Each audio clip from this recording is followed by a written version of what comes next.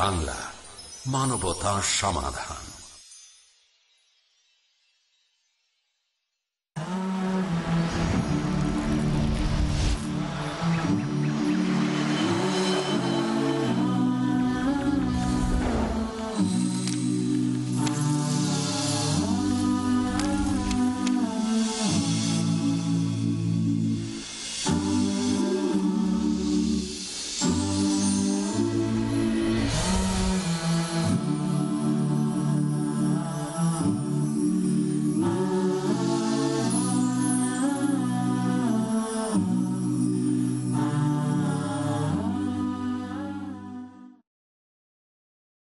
আসসালামু আলাইকুম ওয়া রাহমাতুল্লাহি ওয়া বারাকাতুহু।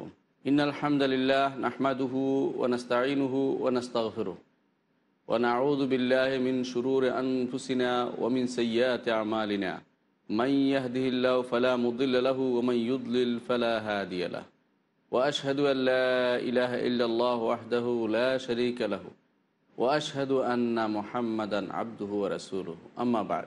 সম্মানিত দর্শকবৃন্দ, বিশ্বের যেখান থেকে আমাদের এই অনুষ্ঠান দেখছেন, আপনাদেরকে জানাই আন্তরিক অভিনন্দন। প্রিয় দর্শকবৃন্দ, আমরা বিগত পর্বগুলোতে কোরআনে কারীম থেকে কিছু বুনিয়াদী শিক্ষা নেওয়ার জন্য ছোট সূরাগুলোকে বাছাই করেছিলাম। তন্মধ্যে আমরা বেশ কিছু সূরার অর্থ এবং তাফসির আলোচনা করেছি। আজকে আপনাদের সামনে একটি গুরুত্বপূর্ণ সূরা অর্থ এবং তাফসির করব, সে আশা নিয়ে বসেছি ইনশাআল্লাহ। সূরাটির নাম হচ্ছে সূরাতুল ইখলাস। প্রথমেই আমরা সূরাটি তেলাওয়াত করব, তারপরে অর্থ জানব, তারপরে তার থেকে আমরা কি শিক্ষা পেলাম সেটা আমরা জেনে নেব ইনশাআল্লাহ। প্রথমেই সূরাটি তেলাওয়াত করছি। আল্লাহ তাআলা বলেন, আউযু বিল্লাহি মিনাশ শাইতানির রাজীম, বিসমিল্লাহির রহমানির রহিম। কুল হুয়াল্লাহু আহাদ, আল্লাহুস সামাদ, লাম ইয়ালিদ ওয়া লাম ইউলাদ ওয়া লাম ইয়াকুল লাহু কুফুয়ান আহাদ। সূরাটি সবাই জানি, নাম হচ্ছে সূরাতুল ইখলাস।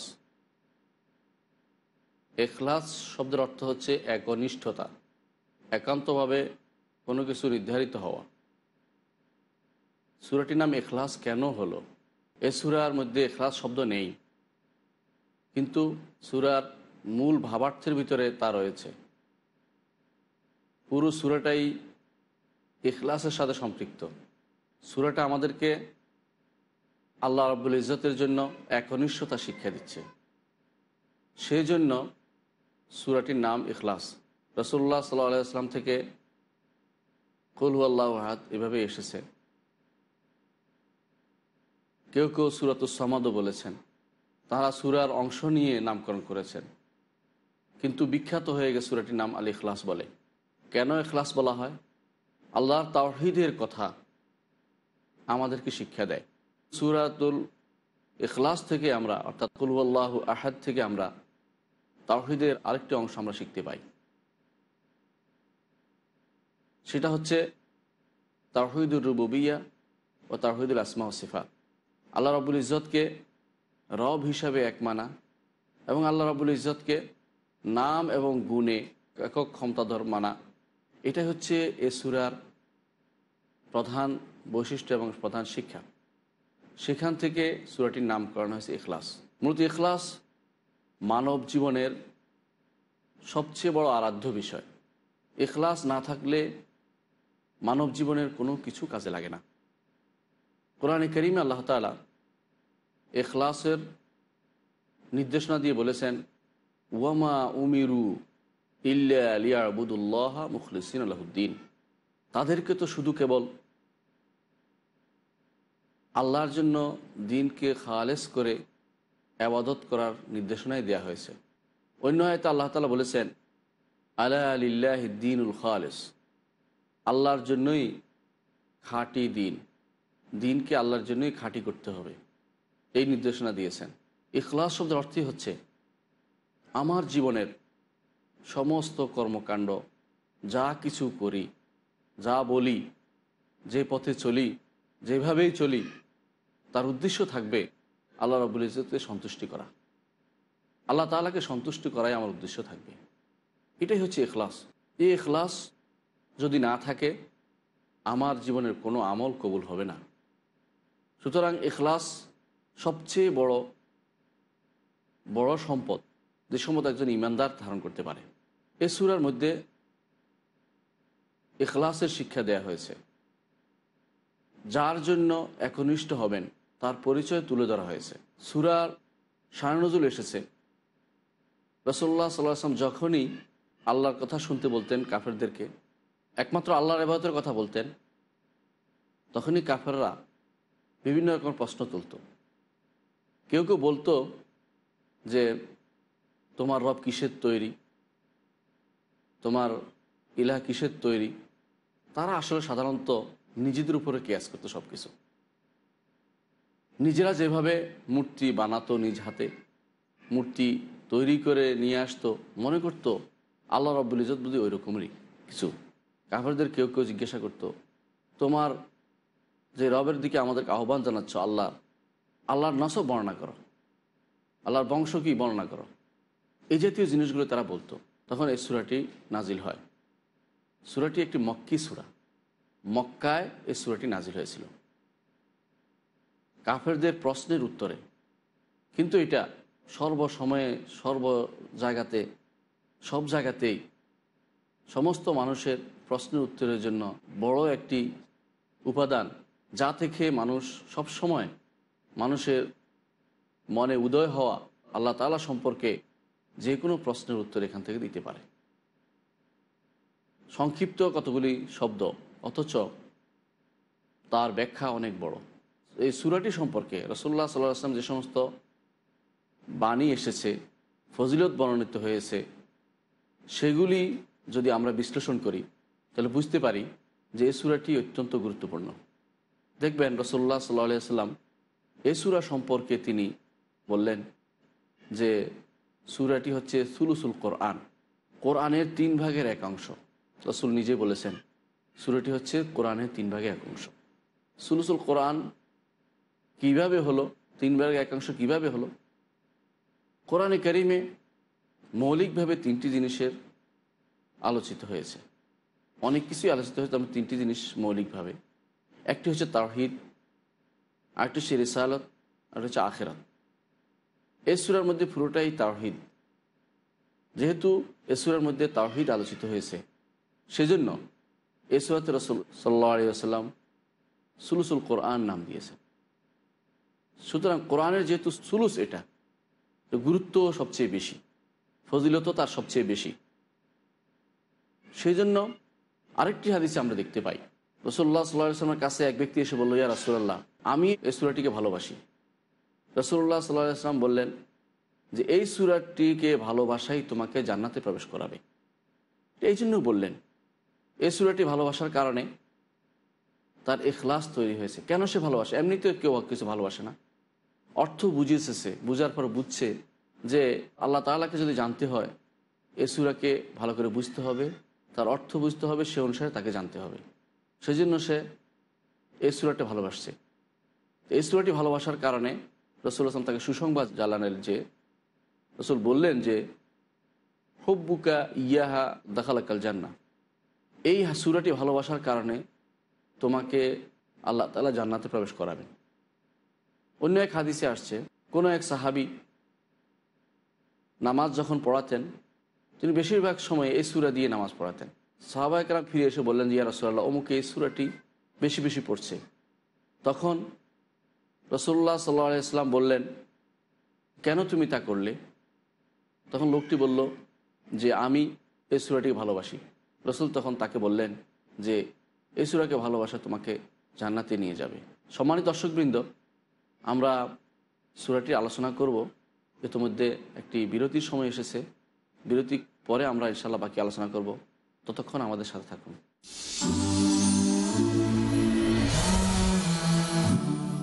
The prodigy Dai of Islam, Farid Naik. I challenge any human being to point out a single fundamental of Islam. The illustrious son of the world-famous orator of Islam, Dr. Zakir Naik. Ekam Braham Dyutya Naste. Bhagwan ek hi hai, dusra nahi hai. Nahi hai, zara bhi nahi hai. Motivating towards the true path. No Muslim is a Muslim if he does not believe in Jesus Christ, peace be upon him. Science without religion is lame, and religion without science is blind. With his thrilling words and inspirational temperament. Demanding dowry from the would-be bride is completely prohibited in Islam. Prophet Muhammad, peace be upon him, the one endowed with knowledge and wisdom.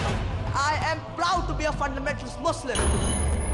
দেখুন কিশোর তারকা আজ রাত 7:30 বা পুনঃ সম্প্রচার সকাল 9:30 বাংলাদেশে piece TV বাংলায়। Dialogue. Discussion. Debate. Rebuttal. Conclusion. Eliminate misconceptions about religion. Get enlightened. Witness Dr. Zakir Naik in a battle of words. দেখুন সম্মুখ সমরে আজ রাত 9টায় বা পুনঃ সম্প্রচার সকাল 10:30 বাংলাদেশে পিস টিভি বাংলায়। নবীজি মুহাম্মদ সাল্লাল্লাহু আলাইহি ওয়াসাল্লামের মণিমুক্তা। আবু হুরায়রা রাদিয়াল্লাহু আনহু বলেন, রাসূলুল্লাহ সাল্লাল্লাহু আলাইহি ওয়াসাল্লাম বলেছেন, আল্লাহ যার কল্যাণ কামনা করেন তাকে পরীক্ষার মধ্যে ফেলেন। সহিহ বুখারী 7ম খণ্ড অসুস্থতা অধ্যায়, হাদিস সংখ্যা 5645।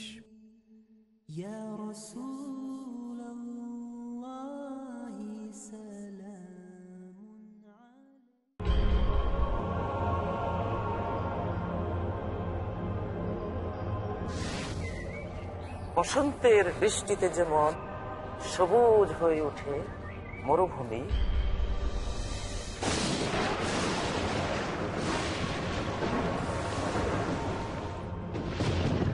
তেমনি জীবন্ত হয়ে ওঠে আল কোরআনের জ্ঞানের ঝর্ণাধারায় মানব হৃদয়।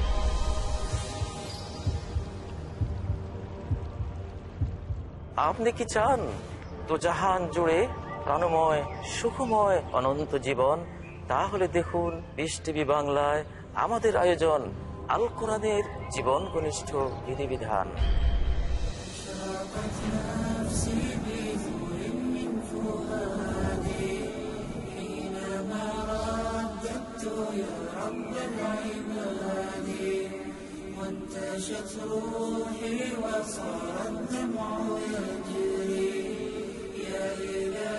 জানেন কত সুন্দরভাবে পবিত্র কোরআন অগণিত জীবনকে আলোকিত করেছে।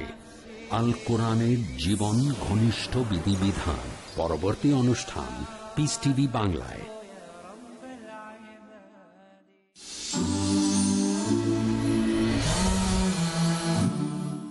আসসালামু আলাইকুম রহমতুল্লাহ বারাকাতু। বিরতির পরে আমরা ফিরে এসেছি আবার আপনাদের সামনে। সম্মানিত দর্শকবৃন্দ, আমরা আলোচনা করছিলাম সূরা ইখলাসের ফজিলত নিয়ে। সূরা ইখলাসের ফজিলতের মধ্যে আরেকটি আছে যে বিপদের জন্য আল্লাহ তাআলা এটাকে একটি উত্তরণের মাধ্যম হিসেবে নির্ধারণ করেছেন। হাদিসে এসেছে রাসূলুল্লাহ সাল্লাল্লাহু আলাইহি ওয়াসাল্লাম বলেছেন, যে ব্যক্তি সকালে এবং বিকালে এই সূরা পড়বে সেটা তার জন্য বিপদ আপদ থেকে যথেষ্ট হবে। এর সাথে তিনি অবশ্য অন্য দুটি সূরাও বলেছেন, সূরাতুল ফালাক এবং সূরাতুন নাস। এই তিনটি সূরাই বলেছেন। তোর মধ্যে সূরাতুল ইখলাস তিনি প্রথমেই আলোচনা করেছেন। এর অর্থ হচ্ছে বিপদ আপদে এই সূরার পড়ার বিরাট ফজিলত রয়েছে। সকালে এবং বিকালে এই সূরা পড়ার বিরাট ফজিলত রয়েছে। বিপদে আপদে যেভাবে এ সূরা হেফাজত করে তেমনিভাবে শয়তান থেকেও এ সূরা হেফাজত করে। উকবা ইবনে আমির রাদিয়াল্লাহু আনহু বর্ণিত হাদিসে এসেছে, তিনি বলেন, রাসূলুল্লাহ সাল্লাল্লাহু আলাইহি ওয়াসাল্লামকে আমি বললাম, ইয়া রাসূলুল্লাহ, আমি কি কি সূরা পড়ব? তিনি কয়েকটি সূরার নাম বললেন। রাসূলুল্লাহ সাল্লাল্লাহু আলাইহি ওয়াসাল্লাম বললেন, তুমি সূরাতুল ইখলাস পড়ো, কুল আউযু বিরাব্বিল ফালাক পড়ো, সূরাতুন নাস পড়ো, এটা তোমার জন্য যথেষ্ট হবে, তোমার জন্য এটাই তোমার জন্য উত্তম হবে। সাহাবী বলেন, সেই দিন থেকে আমি এই সূরাগুলো না পড়ে কখনো ঘুমাইতাম না। সাহাবী যেভাবে বলেছেন রাসূলুল্লাহ সাল্লাল্লাহু আলাইহি ওয়াসাল্লাম নিজেও, বর্ণিত হয়েছে অন্য হাদিসে, যখন বিছনায় যেতেন রাতের বেলা ঘুমানোর আগে তিনি এই সূরা 3টি পড়তেন, পড়ে হাতে ফু নিতেন, নিয়ে সারা শরীরে সেটা মেখে নিতেন যতটুকু তার সম্ভব ছিল। এবং এটা বলেছেন যে এটা শয়তান থেকে হেফাজত করবে, বিপদ আপদ থেকে হেফাজত করবে। এই গুরুত্বপূর্ণ ফজিলত কী জন্য সেটা আমরা জানতে হবে। তাছাড়া এ সূরা সম্পর্কে হাদিসে এসেছে, রাসূলুল্লাহ সাল্লাল্লাহু আলাইহি ওয়াসাল্লাম বলেছেন, শয়তান মানুষের মনের ভিতরে আসে বিভিন্নভাবে সন্দেহ উদ্রেক করে। সন্দেহ উদ্রেক করে বলতে এমন সময় বলতে থাকে শয়তান যে হাযা খালকুল্লাহ ফামান খালাকাল্লাহ, এই যদি আল্লাহর সৃষ্টি হয় তাহলে আল্লাহ তাআলাকে কে সৃষ্টি করেছে, এই সন্দেহ শয়তান মনের ভিতরে তৈরি করে দেয়। রাসূলুল্লাহ সাল্লাল্লাহু আলাইহি ওয়াসাল্লাম বললেন, তোমাদের কেউ যদি এরকম কিছু পায় সেই জন্য বলে কুল হুয়াল্লাহু আহাদ আল্লাহুস সামাদ লাম ইয়ালিদ ওয়া লাম ইউলাদ ওয়া লাম ইয়াকুল লাহু কুফুয়ান আহাদ। অর্থাৎ এই সূরাটি তার এই সন্দেহ দূর করার জন্য বিরাট ভূমিকা পালন করবে। সুতরাং বোঝা যাচ্ছে যে সূরাতুল ইখলাসের ফজিলত অনেক বেশি। সূরাতুল ইখলাসের কারণে নাস্তিক্যবাদ থেকে সে ফিরে আসতে পারবে, ঈমানের মধ্যে সন্দেহ তৈরি হলে সেখান থেকে ফিরে আসতে পারবে। রাসূলুল্লাহ সাল্লাল্লাহু আলাইহি ওয়াসাল্লাম তাই শিক্ষা দিয়েছেন, অন্তরের মধ্যে শয়তান তা উঠাবেই, কিন্তু সেটাকে দূর করতে হবে এই ইখলাসের সূরা দিয়ে। সূরার প্রথমে এসেছে একটি শব্দ, কুল, বলুন, হুয়াল্লাহ, তিনি আল্লাহ, আহাদ, একক। তারপর বলেছেন আল্লাহুস সামাদ, আল্লাহ তিনি অমুখাপেক্ষী, তিনি কারো মুখাপেক্ষী নন, এক অর্থ। লাম ইয়ালিদ, তিনি কাউকে জন্ম দেন না। ওয়ালাম ইউলাদ, তিনি জন্ম নেননি, তিনি জন্ম দেন না এবং তিনি জন্ম নেননি। ওয়ালাম ইউলাদ ওয়ালাম ইয়াকুন লাহু, নেই তার কোনো, হয়নি তার কোনো, কুফু, সমকক্ষ, আহাদ, কেউ তার সমকক্ষ হতে পারেনি। সূরাটির অর্থ আমরা জানলাম, একটু বিস্তারিত ব্যাখ্যার দিকে যাই। কুল হুয়াল্লাহু আহাদ, বলুন আল্লাহ এক। আমরা জানি যে বিলাল রাদিয়াল্লাহু আনহুকে যখন মরুভূমির উত্তপ্ত বালিতে টেনে নিয়ে যাওয়া হতো তখন তিনি মুখ দিয়ে একটি শব্দ বের করতেন, আহাদ আহাদ। আল্লাহ তাআলার নাম এবং গুণ, প্রত্যেকটি নাম অনেকগুলি গুণকে সম্বলিত করে। এর মধ্যে আহাদ শব্দটি আল্লাহ একটি নাম এবং তার গুণ একক। কেমন গুণ? ওয়াহেদ হচ্ছে এক, ওয়াহেদের বিপরীত আছে দুই, কিন্তু আহাদের কোনো দুই নেই, অর্থাৎ একক, এক, অদ্বিতীয় এভাবে বলা যায়, অথবা একক এ অর্থ করা যায়। আহাদ শব্দটিকে আপনি ওয়াহেদের মতো নয়, এটা আলাদা একটি শব্দ যেটি একমাত্র আল্লাহ তাআলার জন্যই প্রযোজ্য।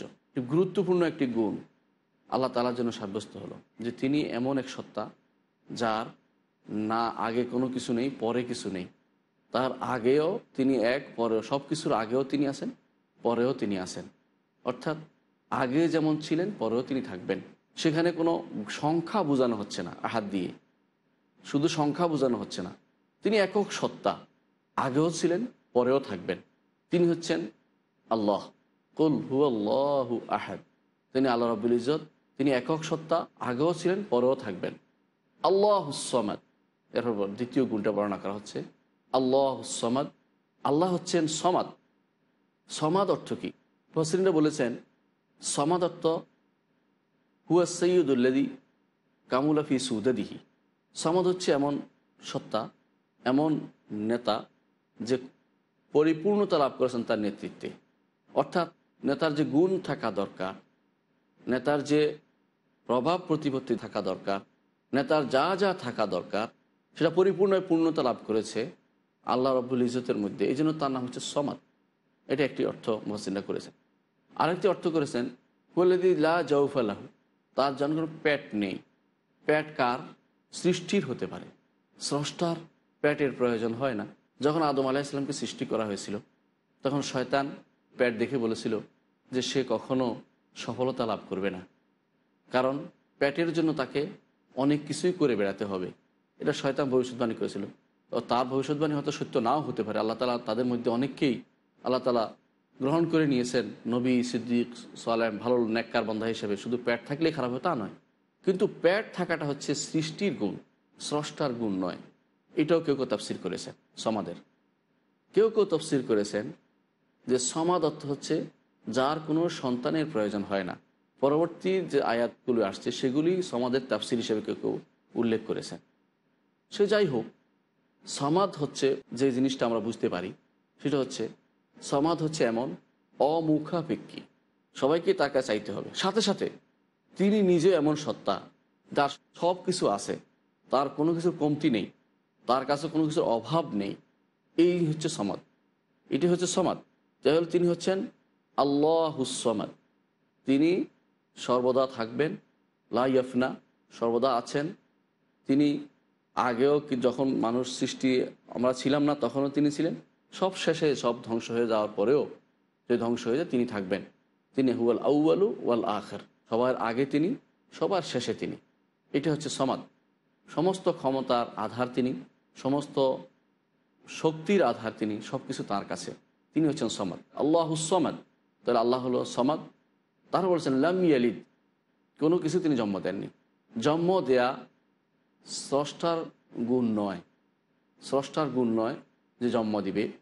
জন্ম দেয়া সৃষ্টির গুণ, সৃষ্টি বাড়বে, কিন্তু স্রষ্টার গুণ নয় যে তিনি জন্মের মাধ্যমে তার অস্তিত্ব ধরে রাখবেন, এরকম নয়।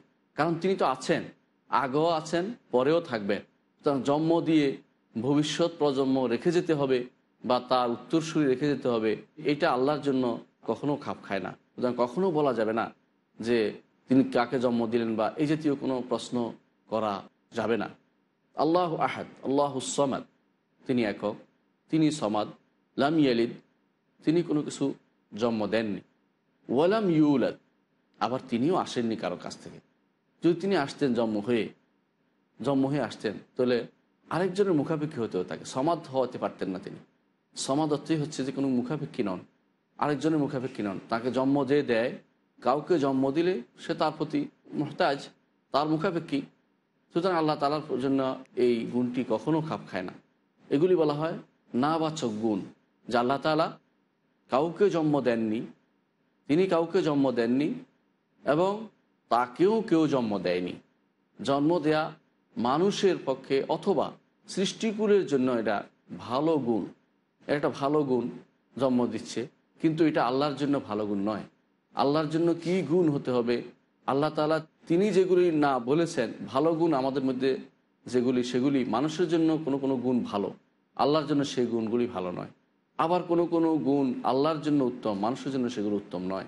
যেমন আল্লাহর জন্য কিবের, অহংকার একটা গুরুত্বপূর্ণ গুণ। অহংকার আল্লাহ তাআলার জন্য, আল্লাহ তাআলার চাদর, ইজার সবই হাদিসে এসেছে। তো মানুষের, সাধারণ মানুষের জন্য অহংকার কোনো ভালো গুণ নয়। অহংকার হচ্ছে মানুষের জন্য নেতিবাচক গুণ, আল্লাহর জন্য একটি পরিপূর্ণ গুণ, আল্লাহর জন্য একটি পরিপূর্ণ গুণ। জন্ম দেয়া মানুষের জন্য একটি পূর্ণতা প্রাপ্তির গুণ, কিন্তু আল্লাহর জন্য জন্ম দেয়া এটা কোনো ভালো গুণ নয়, আল্লাহর জন্য এটা ভালো গুণ নয়। এটা এই জন্য আল্লাহ তাআলা নিষিদ্ধ করেছেন। আল্লাহ তাআলা তার জন্য শুধুমাত্র ওই গুণগুলি রেখেছেন যেগুলি পরিপূর্ণ। আল্লাহ তাআলা বলেছেন আল্লাহর জন্য রয়েছে উত্তম গুণসমূহ, আল্লাহর জন্য রয়েছে উত্তম গুণসমূহ। উত্তম গুণসমূহ আল্লাহর, ওয়ালাহুল মাসাউল আলা, আল্লাহ তাআলা নিজে বলেছেন অন্য আয়াতে যে তার জন্য রয়েছে উত্তম গুণসমূহ। মাসাল অর্থ এখানে গুণ, গুণসমূহ যত উত্তম গুণ সব আল্লাহ তাআলা। কেন উত্তম গুণ? তিনি উত্তম, সেই জন্য তার গুণগুলি উত্তম। সুতরাং এই গুণগুলো আল্লাহ তাআলার জন্য কি নির্ধারিত হবে, কি নির্ধারিত হবে না, সেটা আমরা কোরআন এবং সুন্নাহর মাধ্যমে জানতে পারি।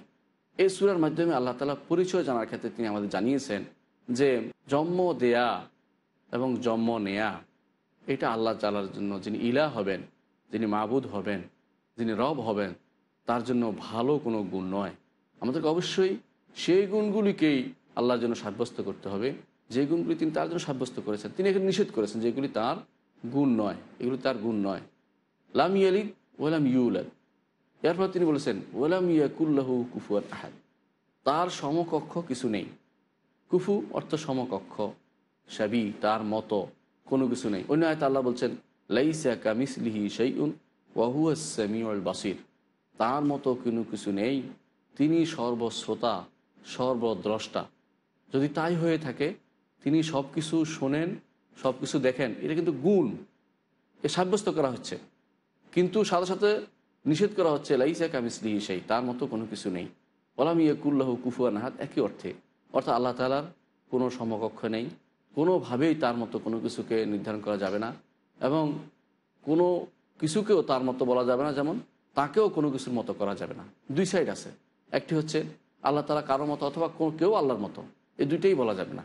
সুতরাং তাশবিহ তামসিল পুরোটাই আল্লাহ তাআলার জন্য নিষিদ্ধ, কিন্তু সাথে সাথে সাব্যস্ত করতে হবে তার গুণগুলো যেগুলি আল্লাহ তাআলা তিনি তার জন্য সাব্যস্ত করেছেন।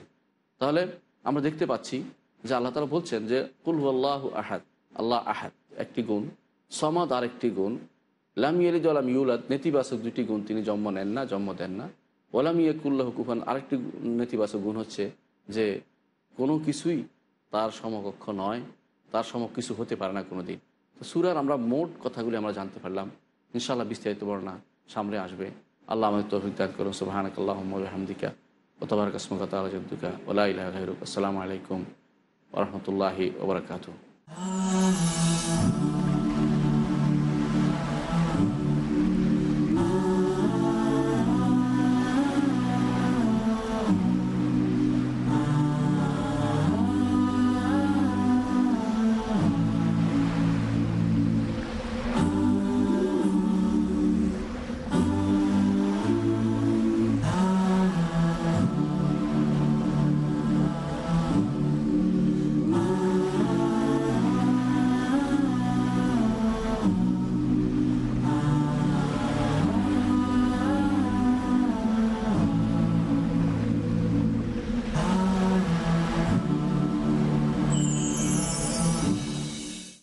أفغير الله أبتغي حكما وهو الذي أنزل إليكم الكتاب مفصلا والذين آتيناهم الكتاب يعلمون أنه منزل من ربك بالحق فلا تكونن من الممترين.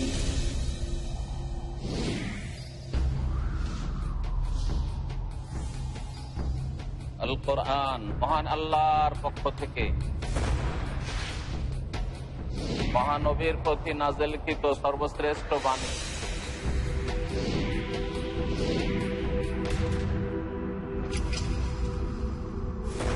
শিরকের বিরুদ্ধে তাওহীদ প্রতিষ্ঠায়, মানবতার কল্যাণে।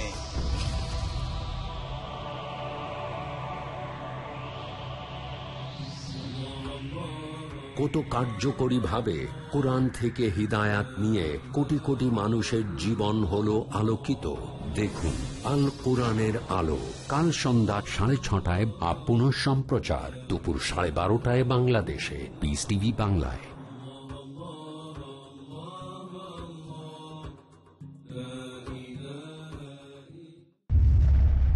Marriage or divorce? What's Islamic ruling? Nikah. Solution or problem? Heaven or hell? There is a misconception. You choose.